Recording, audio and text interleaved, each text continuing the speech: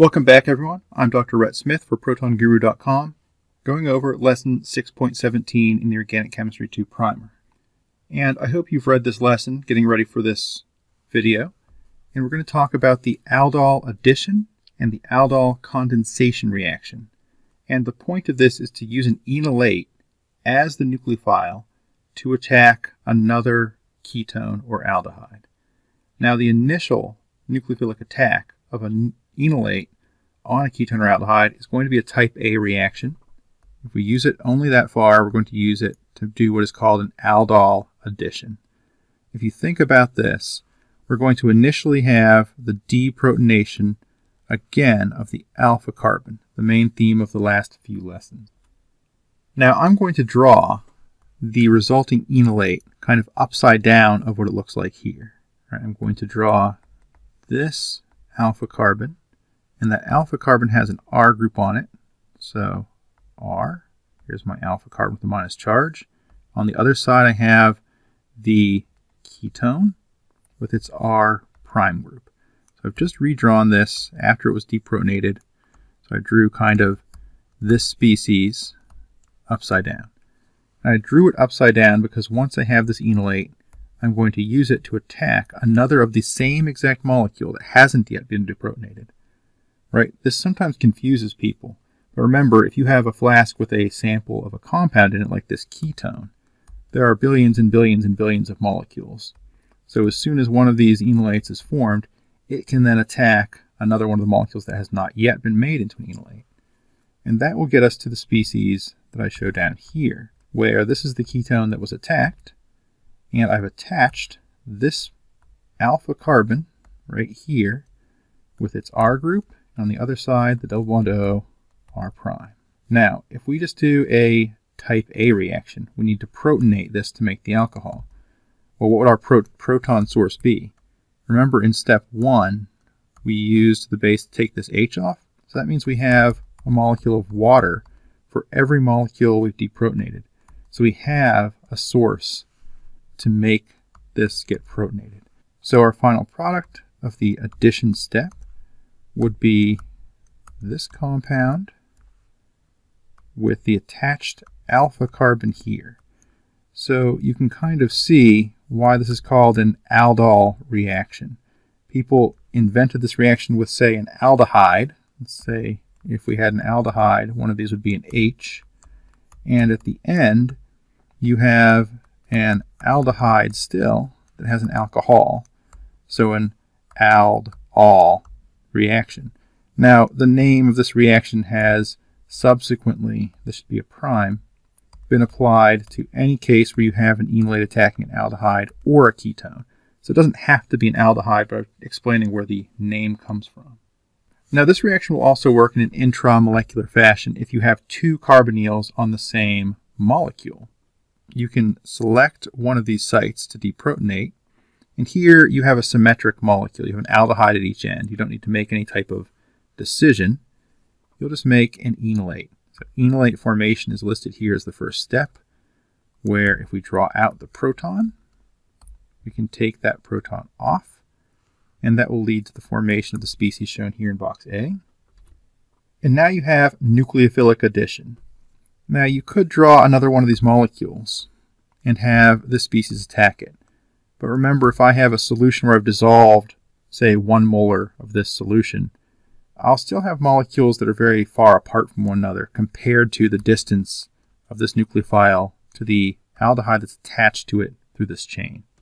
So this tends to be an intramolecular reaction when you have such species, where you've got a nucleophile and a nucleophile reactive site both in the same molecule. Now, how will the product look? This is a little challenging for some students, but I always recommend that you just number the atoms that are involved in making the cycle. You're trying to attach carbon 1 to carbon 5, and they're going to make a cyclic structure. So it's nice to start just by drawing a 5-membered ring. Then you can number them. It doesn't matter where you start numbering. 1, 2, 3, 4, 5. What does matter is putting the correct groups onto each atom. So on carbon number 1, I have this aldehyde, and that aldehyde did not undergo any reaction, so in the product step here, it's still an aldehyde. And then carbons 1, 2, 3, 4, they don't have any other groups on them. Carbon 5, we've attacked with the nucleophile and pushed the electrons up to the O. So carbon 1 is attached to carbon 5, so we can highlight that new bond right there.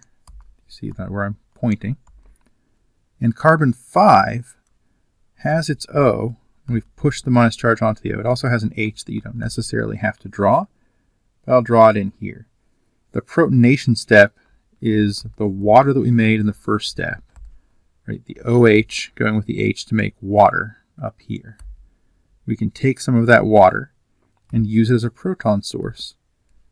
And in that way, we've protonated this O that was attached to carbon number 5. We have our 5-membered ring, and we have our aldehyde. Now, one thing I'd like to point out is we have made 2 chiral centers. We would expect a mixture of stereoisomers because we started with achiral starting materials.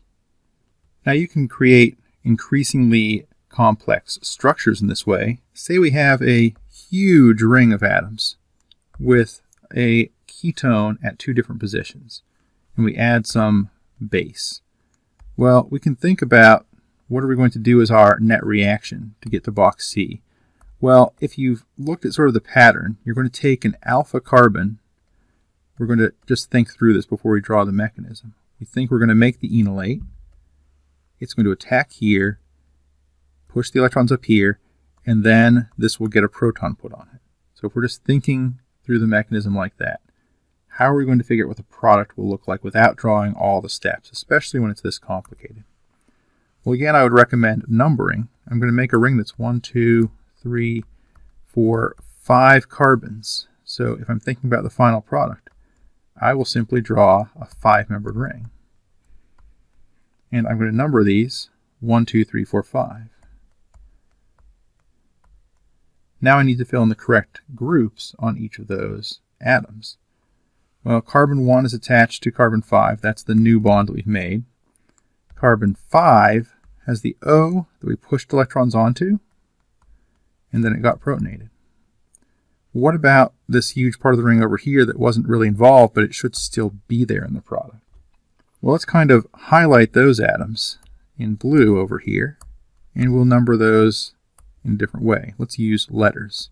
A, B, C, D, and E.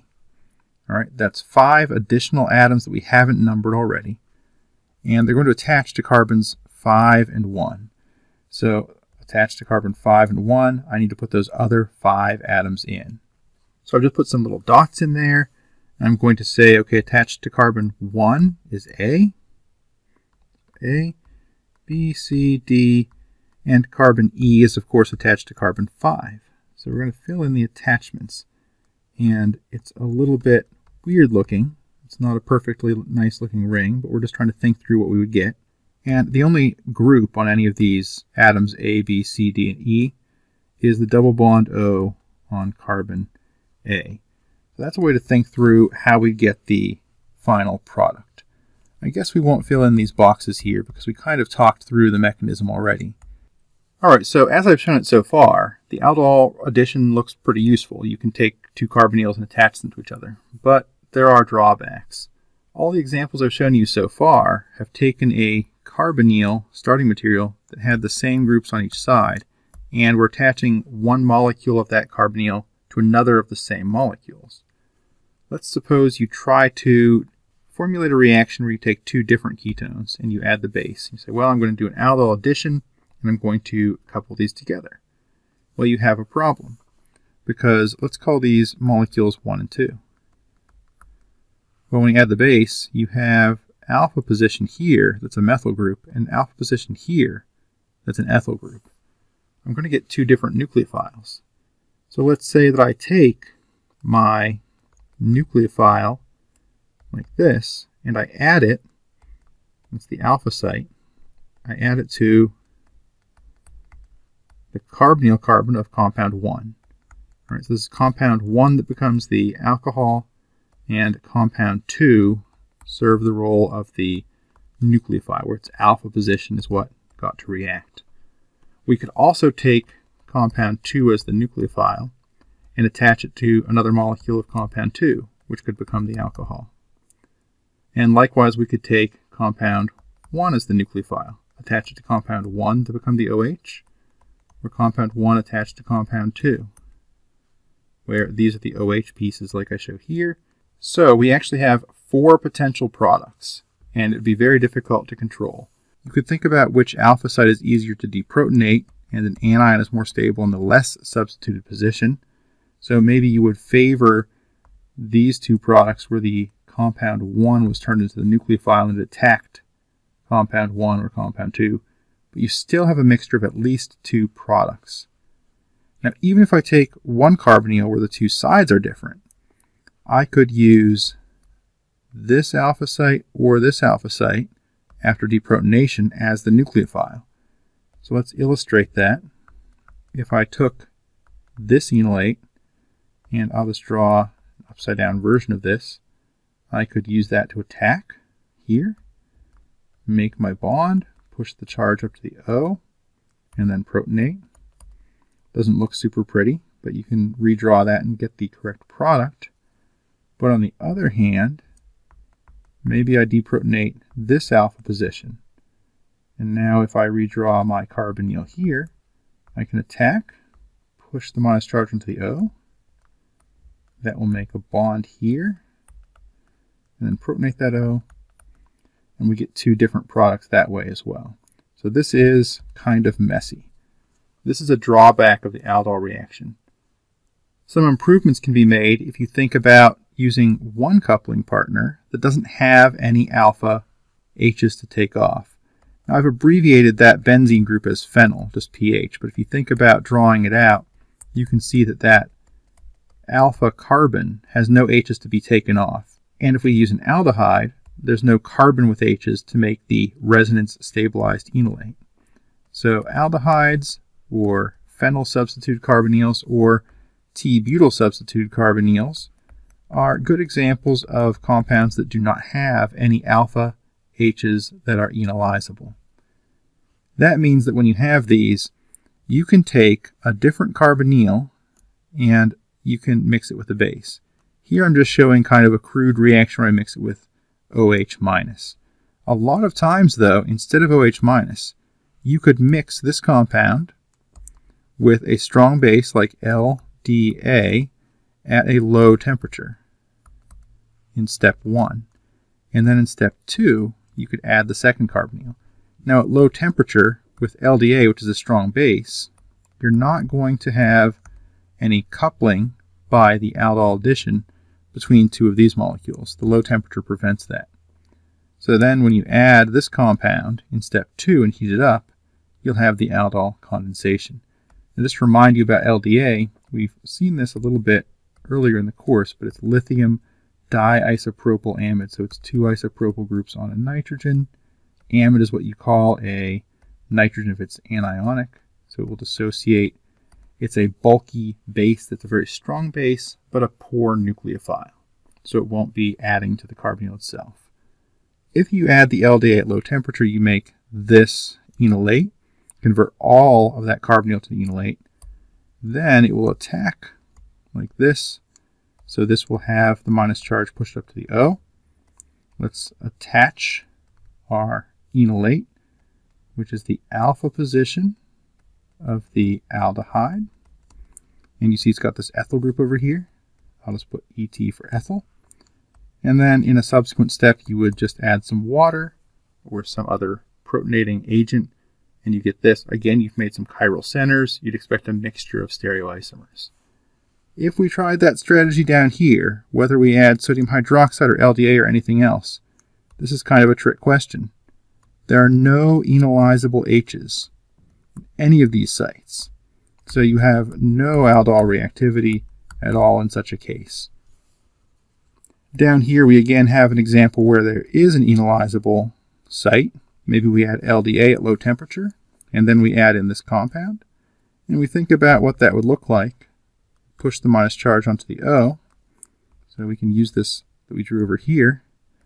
And I'll draw this enolate kind of upside down. And then maybe in another step, we add water or some other protonating agent. And we get specifically this aldol addition product. So at this point we've seen that an enolate can serve as a nucleophile in a type A reaction with aldehydes and ketones to give the Aldol addition products. But with continued heating, any of these initially formed alcohols that we've seen can lead to an E2-like pathway to give what is called the Aldol condensation product. So let's consider this case here. Let's say this is a hydrogen, so we have an aldehyde, so we'll get one clean Aldol addition product, which I'll sketch into box A. And let's say we keep continuing to heat this reaction product. Well, we still have an alpha proton here. If we think about taking that proton away with the base to make an equivalent of water again, and this negatively charged carbon, we can think about pushing this OH group off. This would lead to the formation of a double bond in this position between the alpha carbon and what used to be the carbonyl carbon, giving us the product in box B. And it's this alpha to beta unsaturated carbonyl that is the aldol condensation product. It's important to realize that when you make an alkene, just like we talked about when we talked about E1 and E2 reactions in our first discussion of how to make alkenes, it's important to take a look at what potential isomers you might get. Here we don't specify what these R groups are, but generally the major alkene product formed would be the more stable or the most stable possibility. And I only show you this one example of the Aldol condensation products, but any of the alcohol initial Aldol addition products that we learned about throughout the course of this lecture or in the primer could all be heated further to drive off another molecule of water to give you Aldol condensation products.